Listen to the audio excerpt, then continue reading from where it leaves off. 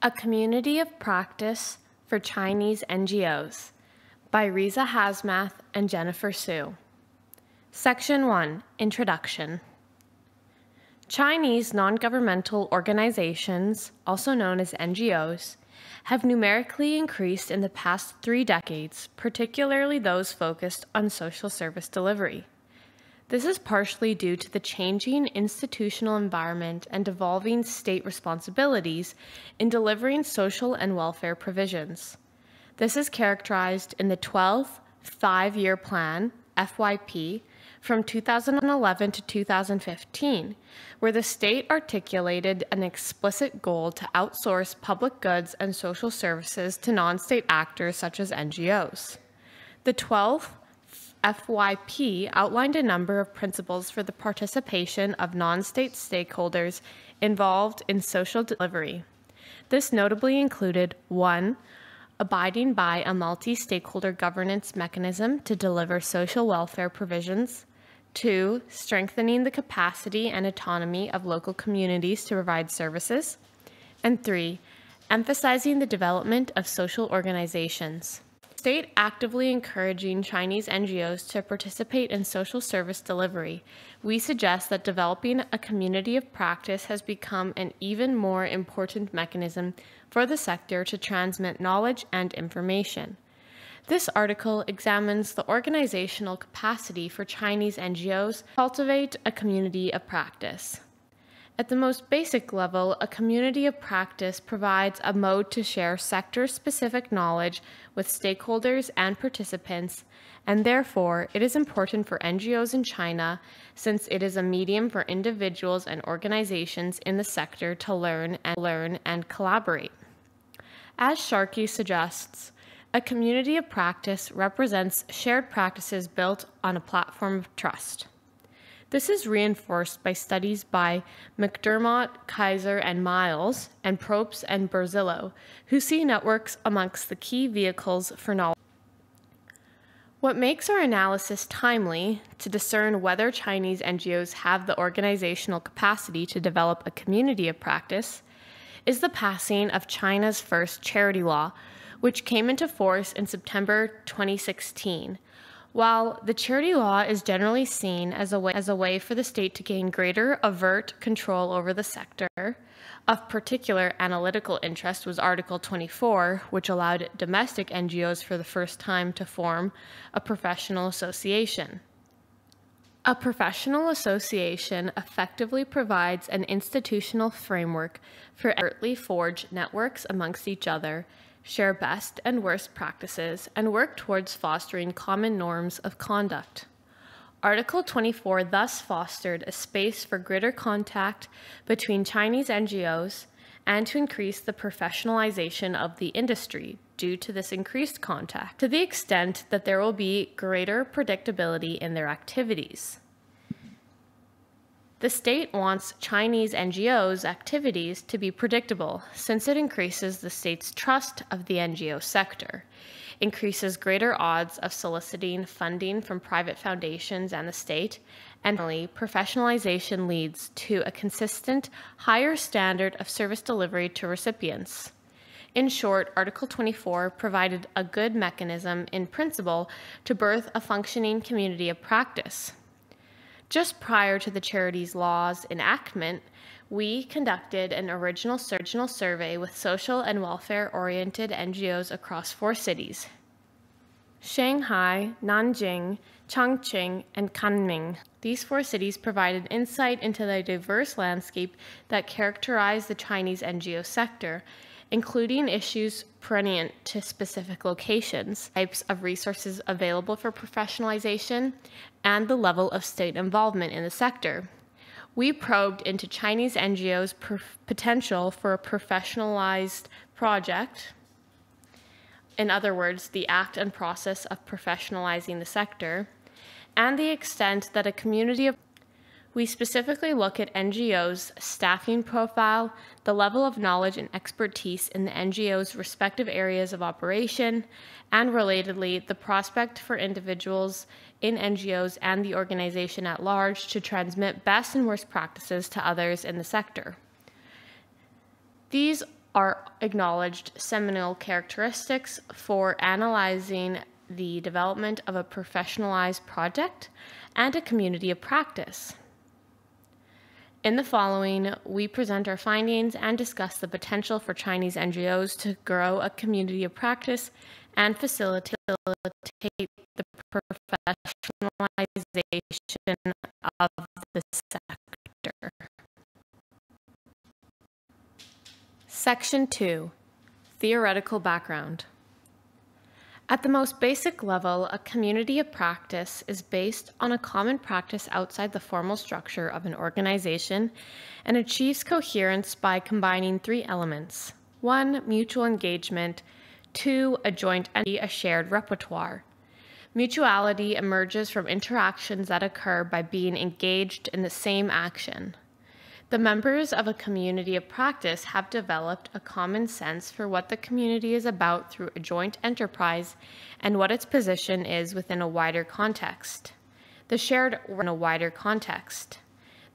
repertoire of a community of practice includes routines, words, tools, ways of doing things, stories, gestures, symbols, genres, actions, or concepts that the community has produced or adopted in the course of its existence and which have become part.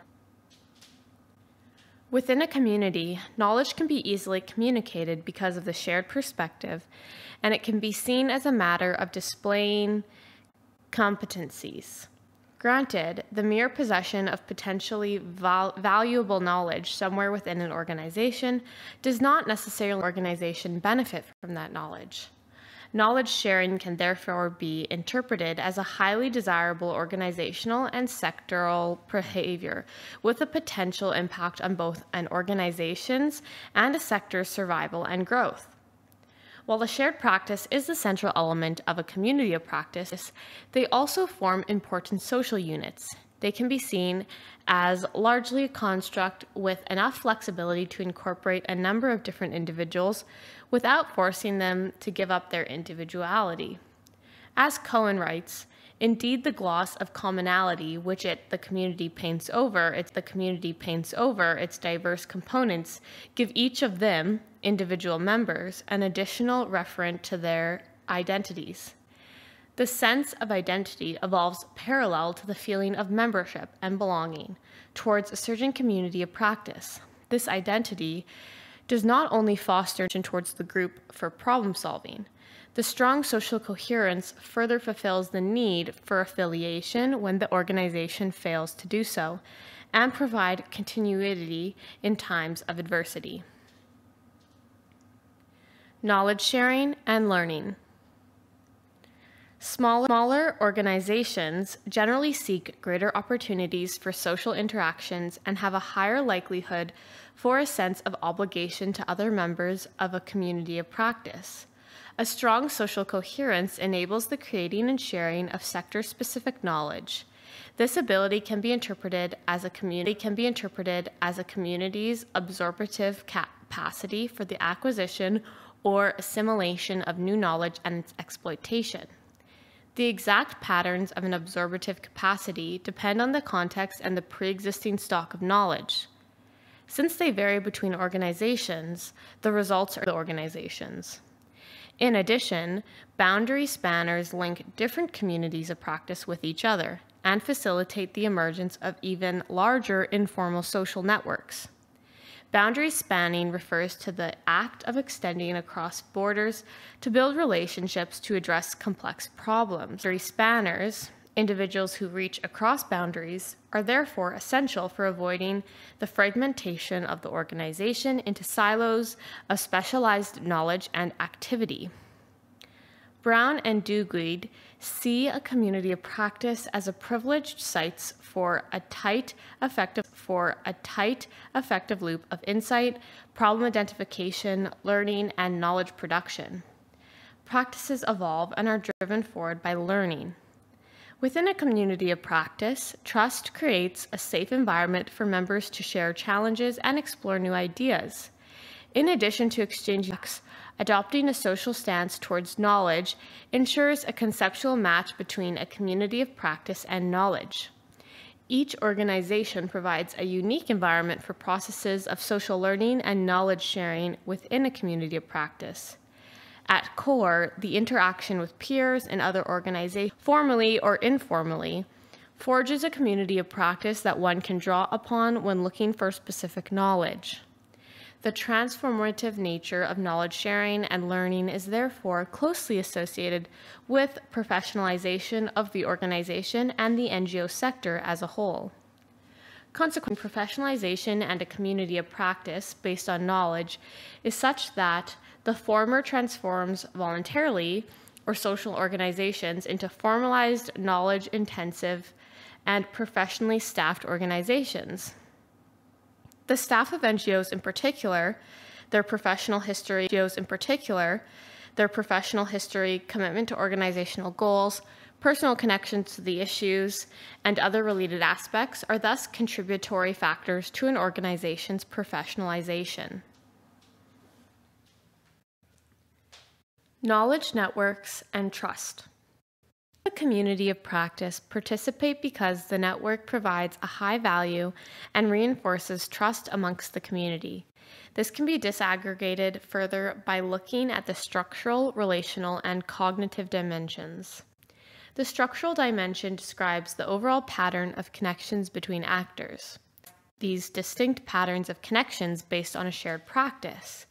Becoming a member of a specific community of practice automatically links the new member to the other members of the network and vice versa, thus enhancing its structural dimension. Finally, the cognitive dimension comprises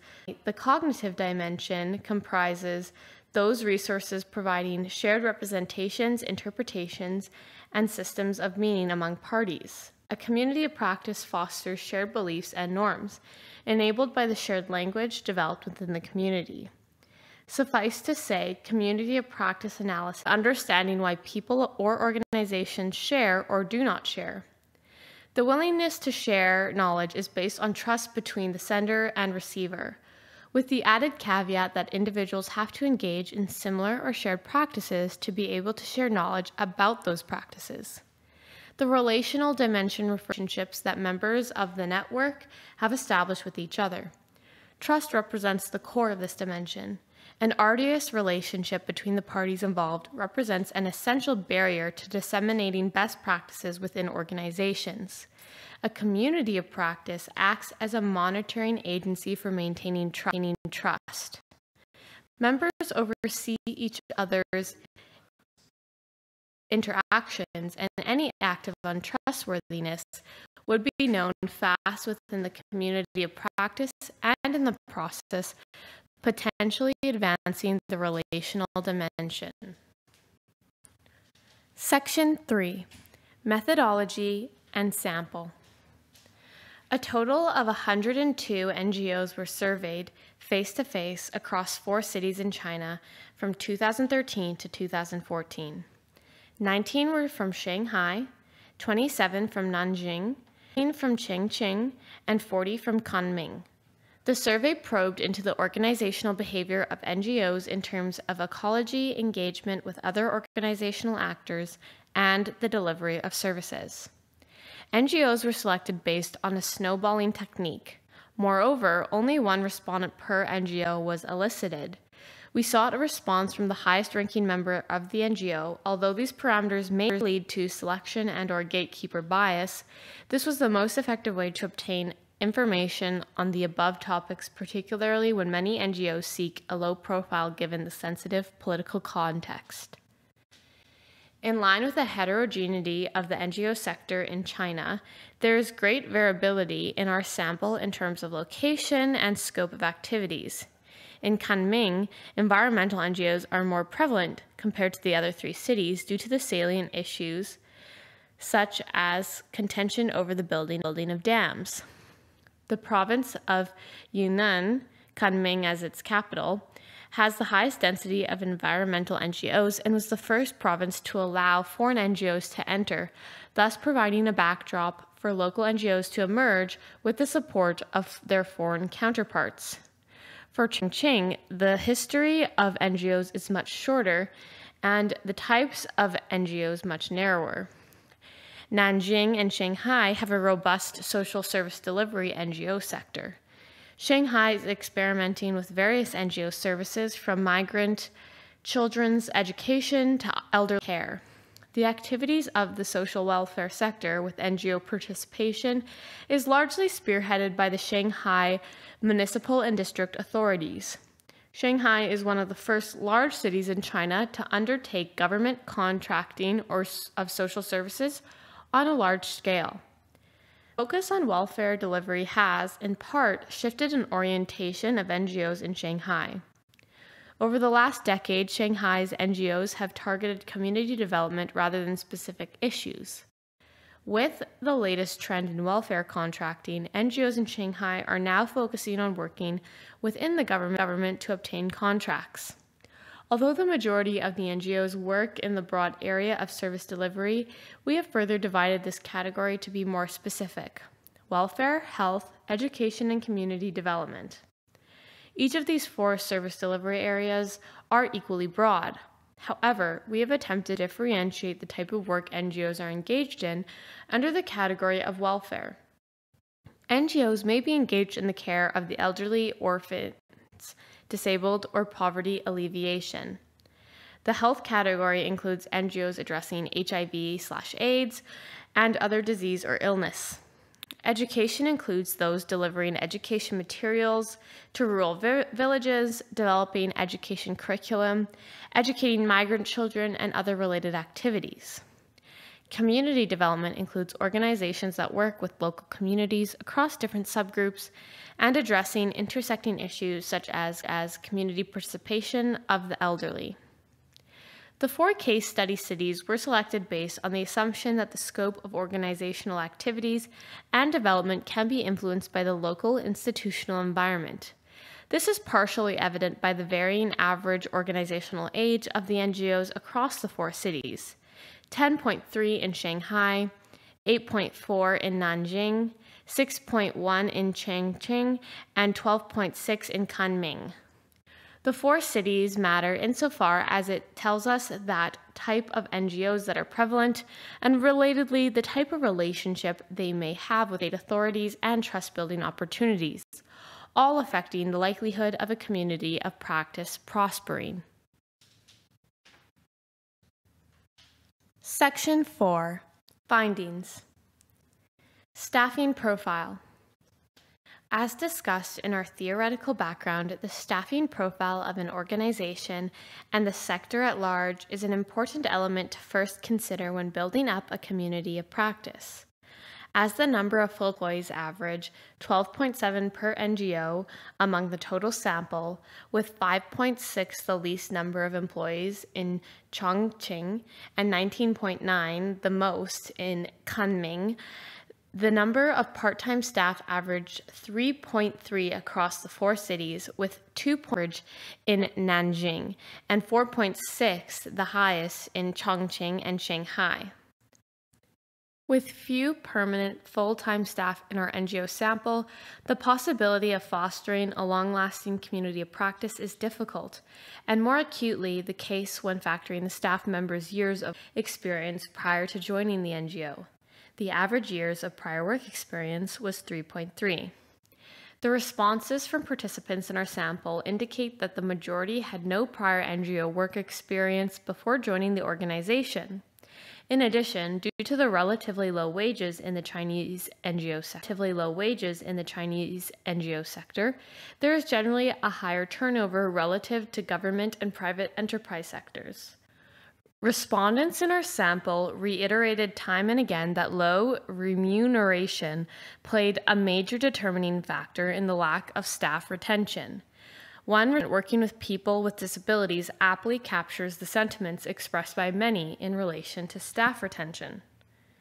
Most staff members leave because of low wages and/or family reasons. Those that work in support of disabled people are mainly from other cities/areas outside of Nanjing and often go home when their families desire them to go home.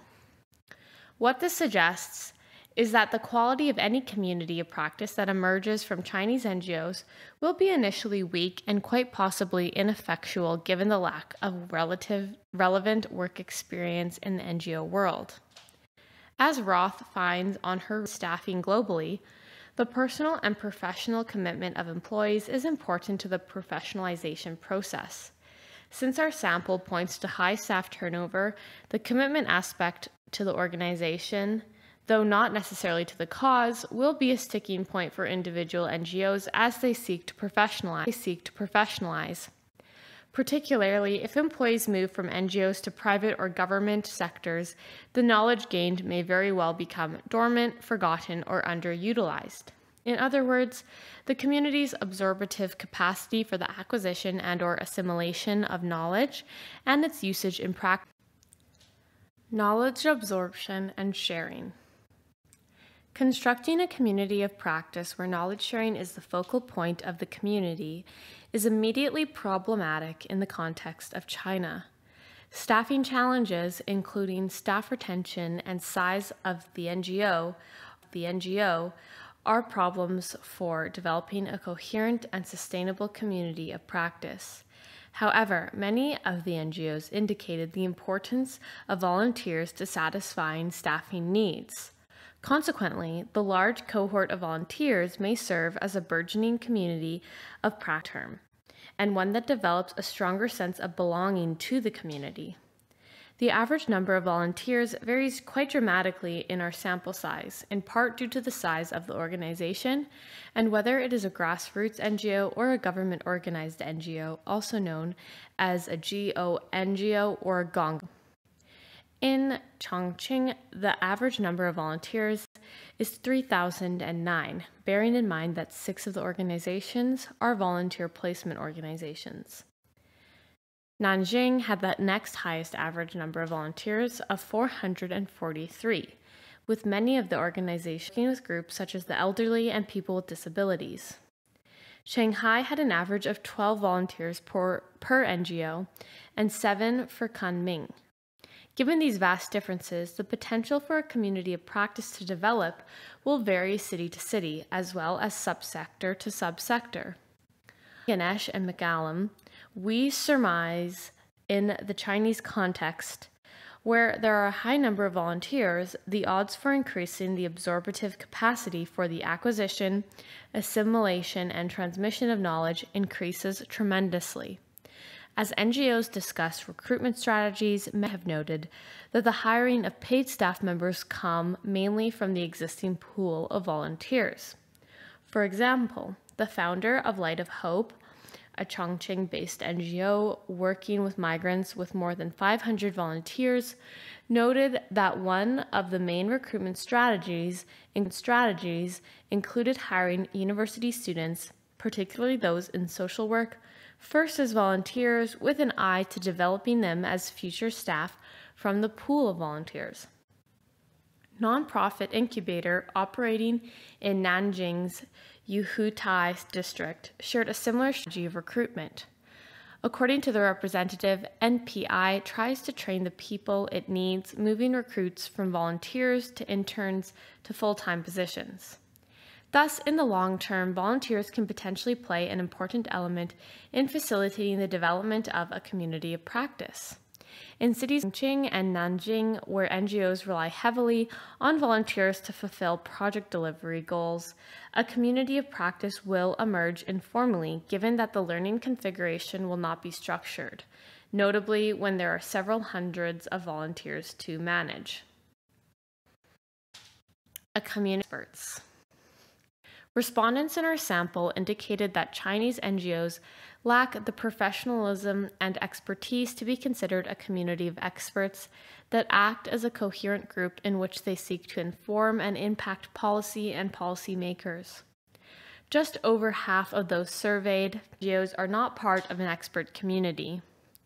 Chongqing is the only city where the overwhelming majority of respondents stated that NGOs cannot be considered as a community of experts, 68.8%, whereas the respondents were split more evenly in Kunming, where 42.5% said no. Qualitative responses qualified some of these sentiments. 2 themes emerged from the responses. First, domestic NGOs have not obtained sufficient expertise in which they can be considered a community of experts. Second, the lack of professionalization and established best/worst practices inhibits some development. This sentiment was reiterated when discussing with NGO leaders and founders whether Chinese NGOs should be considered as a community of experts. In the case of Chongqing, these involved in NGOs that were newer and more highly reliant upon volunteers, thought of themselves as more novices, and reserved the expert designation for those that are older and more institutionalized, with the resources to afford expertise. As the director of Chongqing Hemophilia Association, a health NGO, noted, most NGO leaders lack professional training and knowledge. Furthermore, when we consider the range of NGO leaders out there, for example, in the Chongqing Hemophilia Association's case, the majority of staff are patients, afflicted, or relatives living with illness, then it is difficult to consider these people as qualified as experts. In such examples, those directly affected by the issue that the NGO seeks to remedy may not necessarily be considered as having high knowledge capital. Yet, if we consider the flip side, these individuals will have strong networks with other patients and thus have the potential to mobilize supporters for advocacy. Findings from Chongqing suggest that the reliance on volunteers, and for some organizations relying on the lived experience of their staff, for example, hemophilia, the building in line with professionalization goals may be challenged. Finally, it is interesting to observe that a community of experts are associated with international NGOs, as a representative from Shanghai Sunrise suggested. Some international NGOs in Shanghai are very professional as a community of experts, but not for local NGOs. Similarly, Morning Tears, another Shanghai-based NGO, noted the same outlook. Unlike international NGO, most of Chinese NGOs are not professional and doesn't have many experts involved. Without this idea of community or established expertise, it is difficult to envisage a formal structure, a professional association with standing to facilitate the establishment of a community of practice. Furthermore, smaller organizations were more inclined to see them not as a community of experts, but as doers. As this one representative from Kunming noted, we are the doers, not the so-called experts.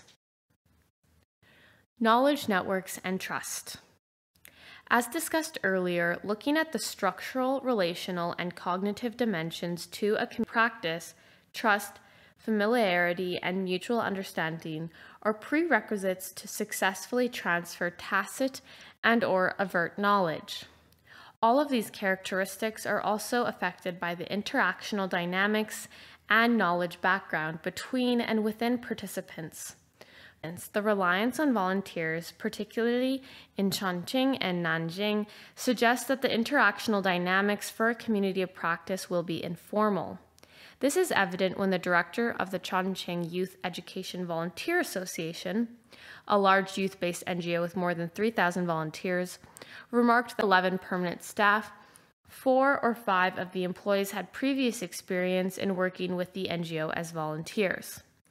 In these situations, the stress of managing a large cohort of volunteers with so few staff demonstrate the challenges in formally structuring a community of practice.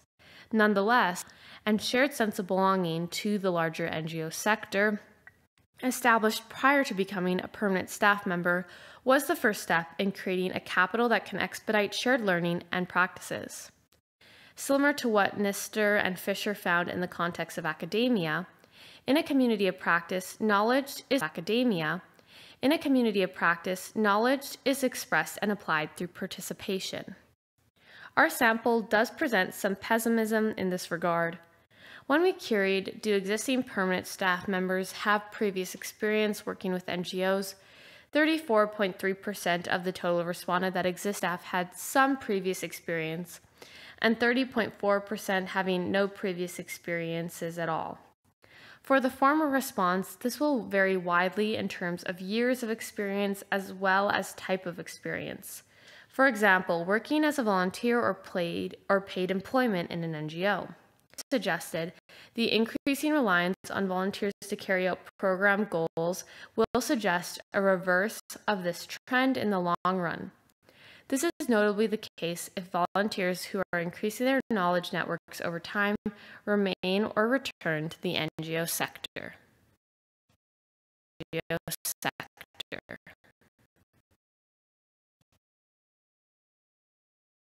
Section 5.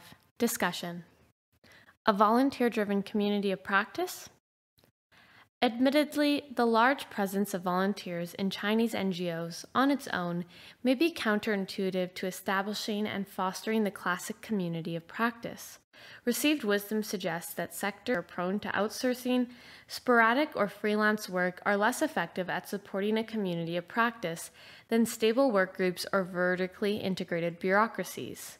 Nevertheless, when observing the recruitment strategies for volunteers in the sample cities, we were open to rethinking this notion.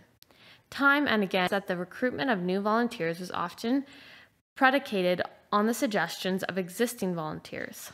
Further, for many of the NGOs in our sample, exemplified by Shanghai's Home Sweet Home, working in community development, new staff members were recruited from the existing pools of volunteers, suggesting at minimum the seeds of a burgeoning community of practice and a sense of identity and belonging to the community at large.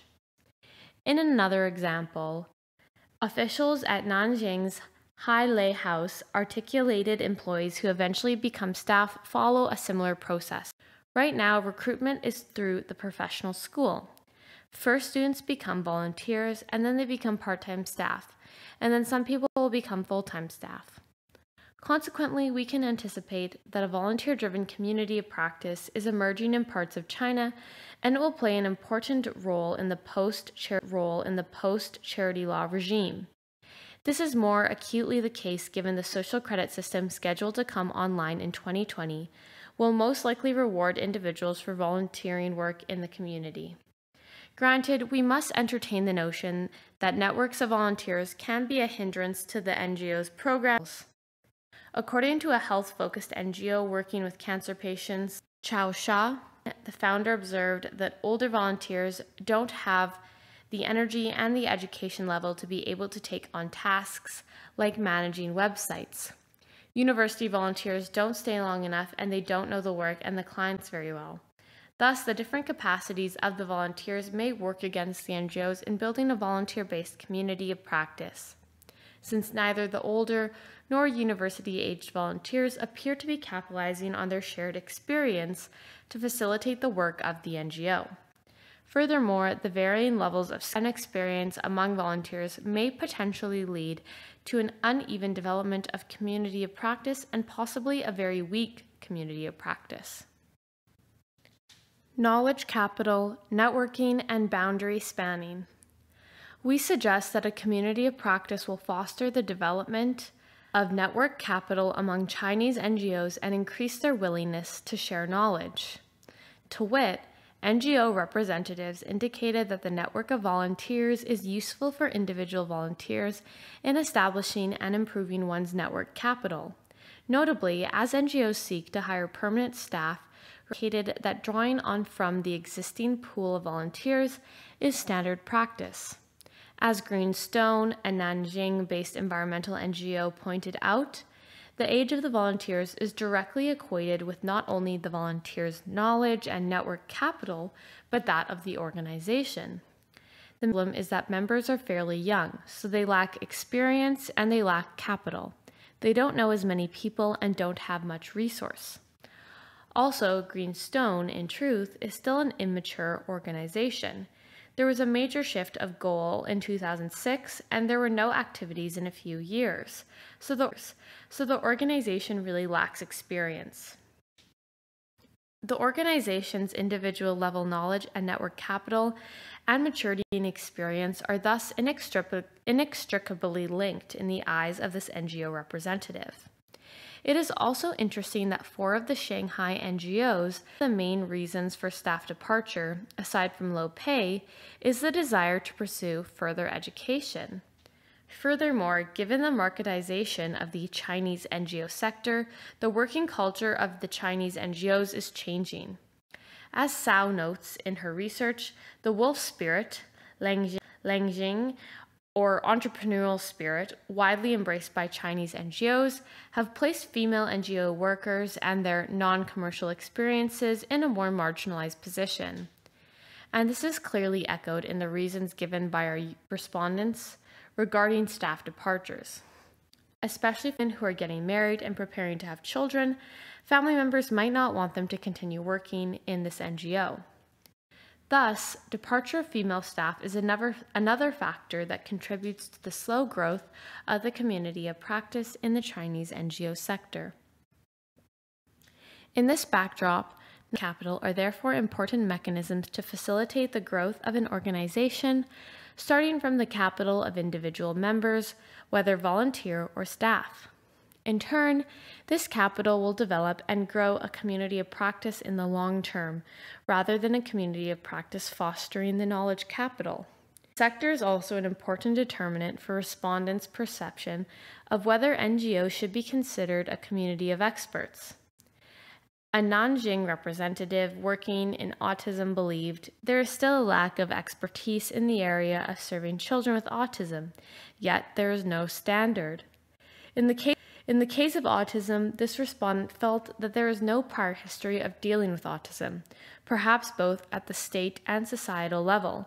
It would be difficult to assess these NGOs as community of experts. Of course, knowledge capital will be gained once the community of practice matures, but the knowledge capital of members is a prerequisite for the growth of the community.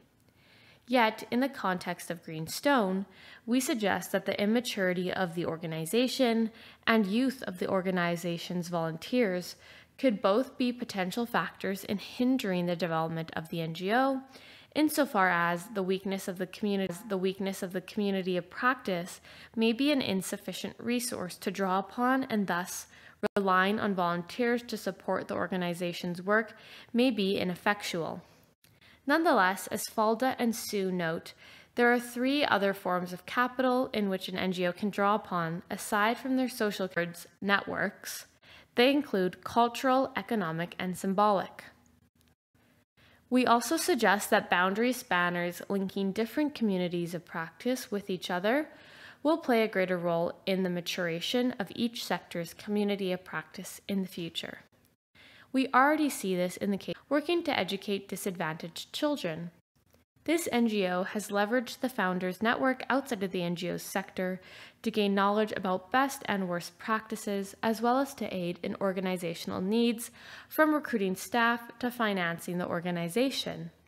Likewise, another Shanghai NGO working with disadvantaged children, Morning Tears, has capitalized on the founders' previous position in the local government to help access financial resources and expertise needed for their children's work. The changing institutional environment. The authoritarian, corporatist institutional environment that Chinese NGOs operate in suggests that disjunctive changes can serve as a catalyst for the redevelopment of a community of practice. Namely, due to the regulatory changes such as the 2016 charity law, NGOs are to adapt to or to accommodate change or else be made redundant. This institutional pressure, the organizational will to survive, suggests that a formal or informal community of practice will emerge for NGOs to share knowledge for survival purposes, and also in response to the party states' involvement of NGOs in the delivery of social services domestically and internationally.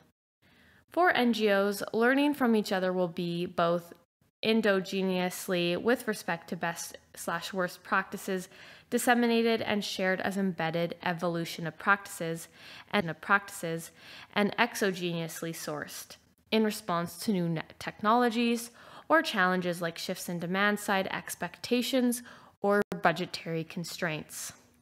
With economic and political challenges impacting the survival and development of Chinese NGOs, we can expect these organizations more creative in drawing on their four forms of capital: economic, social, cultural, and symbolic, not only for self-preservation, but perhaps to the extent in creating a community of practice as a support mechanism. In seeking to adapt to endogenous and exogenous changes, and paired with a desire to secure government contracts as a way to ensure funding for the NGO, a community of practice is likely to appear as a way of institutionalizing the trials and errors of adaptation.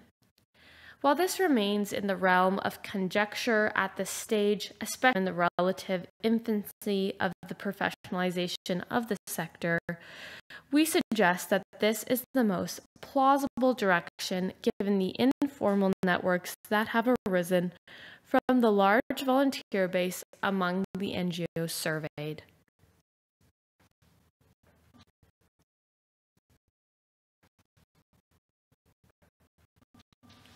Section 6. Conclusion. This study contributes to the literature on the professionalization of NGOs in the context of China by outlining why individuals and organizations share with each other. We have theorized the requisite degree of professionalization necessary to construct a functional community of experts amongst Chinese NGOs. Moreover, we have teased out the essential dimensions of such a community and subsequently assessed our empirical immaterials within such a framework. Our findings suggest there is an inherent and polarizing tension when it comes to discerning whether a community of practice will emerge in the NGO sector in China. On one side, when the majority of NGOs in our sample do not see themselves as part of a community of experts, it presents a huge challenge for the possibility of a structured and institutionalized community of practice. On the other side, in order to survive and prosper in the post-charity law regime, NGOs must quickly learn how to adapt. They must learn past lessons and implement best practices and avoid worse ones. To survive in this new institutional environment, this, we suggest, is best accomplished by developing a community of practice to share knowledge with other NGOs. Looking ahead, there are key normative isomorphic pressures that will push for the development of a community of practice, namely, increased employee transfers from one NGO to another, or utilizing volunteers who have previous experiences will increase knowledge sharing and the ability to foster a mature community of practice. Further, the NGO founders or leaders' knowledge network and relatedly their ability to engage in boundary spanning to learn about other sectors' survival strategies will be a mechanism to develop a mature community of practice. Finally, it is not coincidental that the state has signaled through Article 24 of the charity law that a professional association is encouraged to share best/worst practices and in turn forge a mature community of practice. The state in present day and in the future wants Chinese NGOs' activities to be predictable in order to engineer greater trust of the NGO sector, as well as to increase greater odds of soliciting funding from outside sources. In short, it is in the interest of Chinese NGOs to form a mature community of practice. Their long-term survival